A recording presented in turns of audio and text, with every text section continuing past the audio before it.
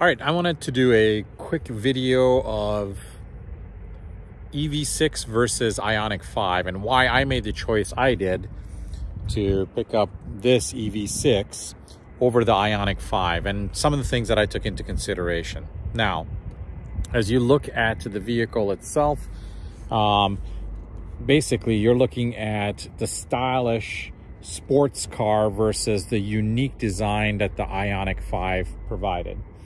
For me, as I looked at the vehicle and I looked at it across the board, a couple of things really stood out to me.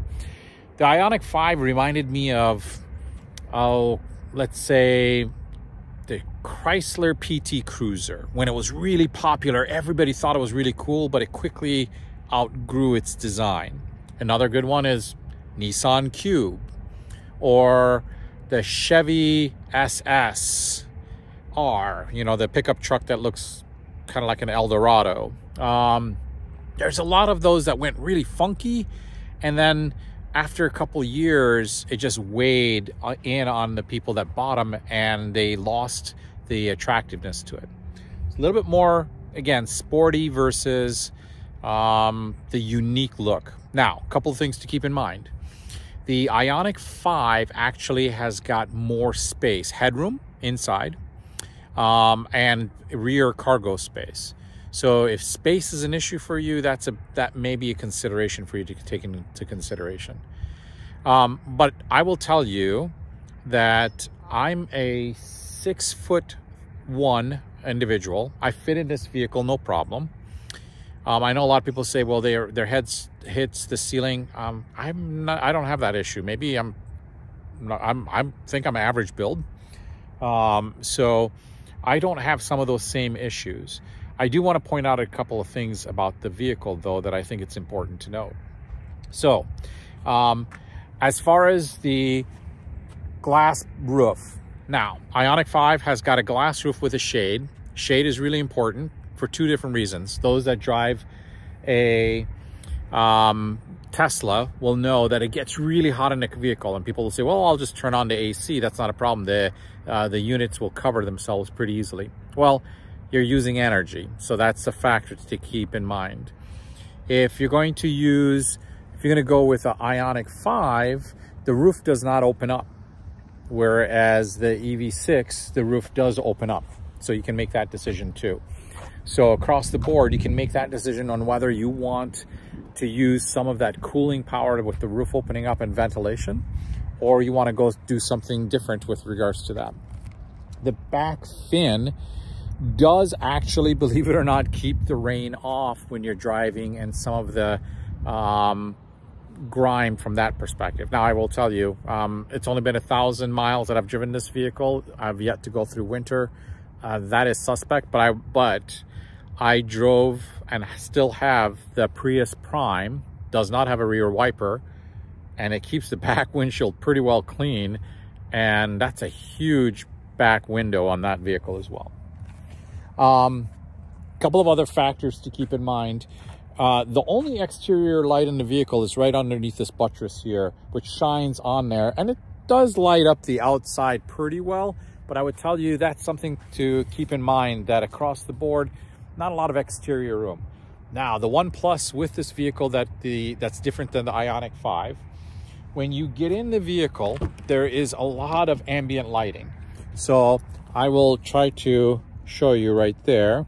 You're going to see ambient lighting everywhere in this car. And I thought it's very well done in comparison to the Ionq5. The ambient lighting is subtle, but classy, which is kind of nice. Ionq5, one thing that the Ionq5 does with the seats, it has got the recliner, so it's almost like a, you can put up your feet when you're charging. Now, with these cars, with the 800-volt architecture, you're not charging it that long, so I'm not sure if that's something I would ever really use anyways.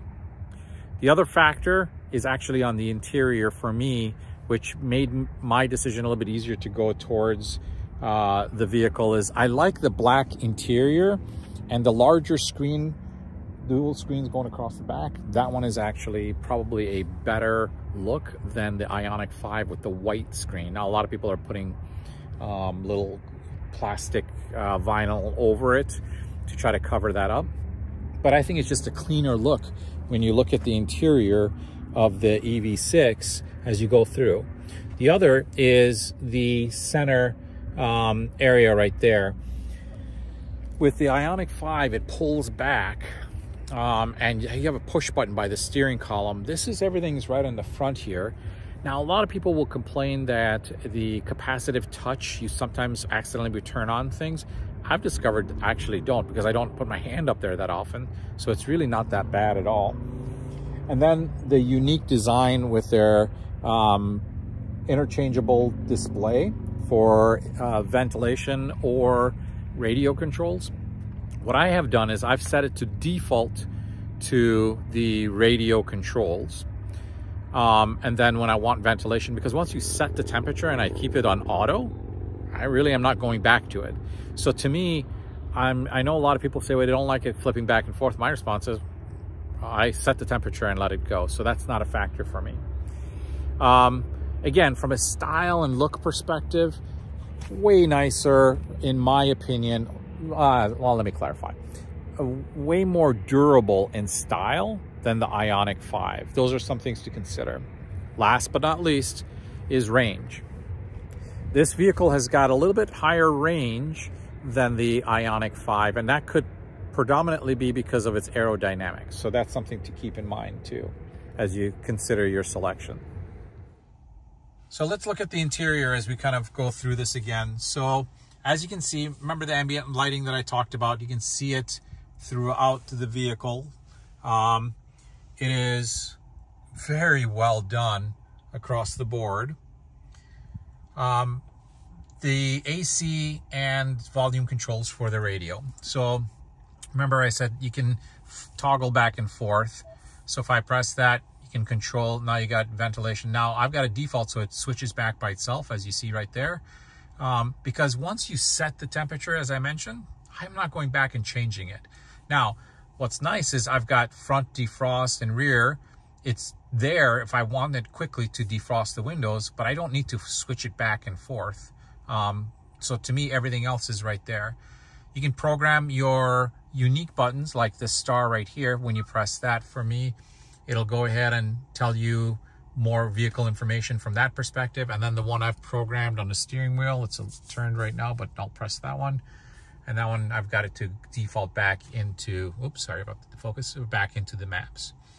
So again, that's an attractive feature. I actually like the way this looks. A lot of people complain that they brush their hands over here and they'll activate the capacitive touch. I have not had those same issues. I don't really leave my hand up here. Once it's there, once I've hit it, it's fine. But, you know, like I said, I don't have those similar issues. From a headroom perspective, I'm going to give you a quick visual. Again, from a headroom perspective, I'm 6'1". You can see there's a little bit of room right here. Now, if I go all the way over here, I'm pretty close to the edge of the door if I'm sitting with my head against the glass. But over here, I've got a little bit of room here, and I'm wearing a hat.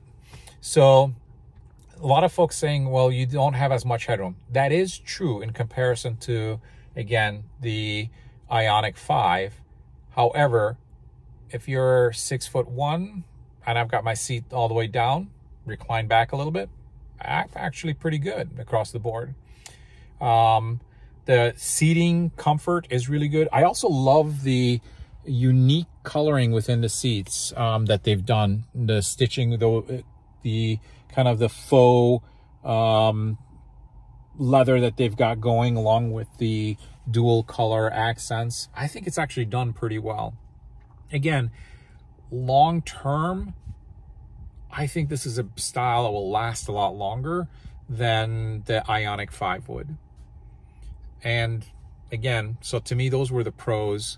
You have to take it for your own and see if that's something you like. That's something that you appreciate. I like, now this is, by the way, this is the GT line all-wheel drive. So it is probably more bells and whistles than most other cars out there. I do like the roof. I do like the all-wheel drive. I do like the ambient lighting.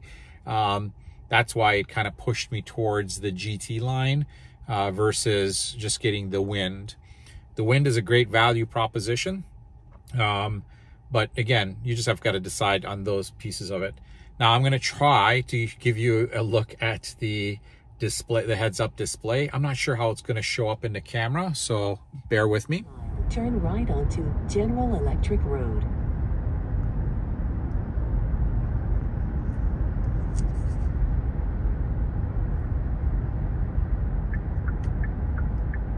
Turn right onto General Electric Road.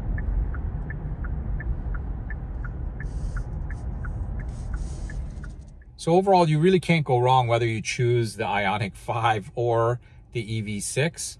I will say it would have been a harder decision if the Ionq 6 was available, but it is a smaller vehicle, so that's a factor for me. But I like the sporty look. I like the more enduring styling. I like the additional features of the Air. I like the center buttress for the controls here. Very well done. I like the overall black on black interior with the gray and the highlights. Very well done across the board. So, but your choice.